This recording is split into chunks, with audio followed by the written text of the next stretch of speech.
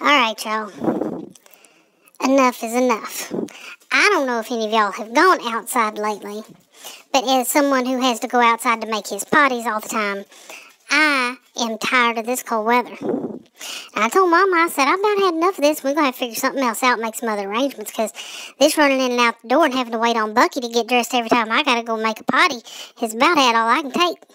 It takes 15 minutes to get him ready. He can hardly waddle when he gets off that deck with all them jackets on. Mama says I got to be nice because Bucky still ain't got no hair. And I reckon I will be.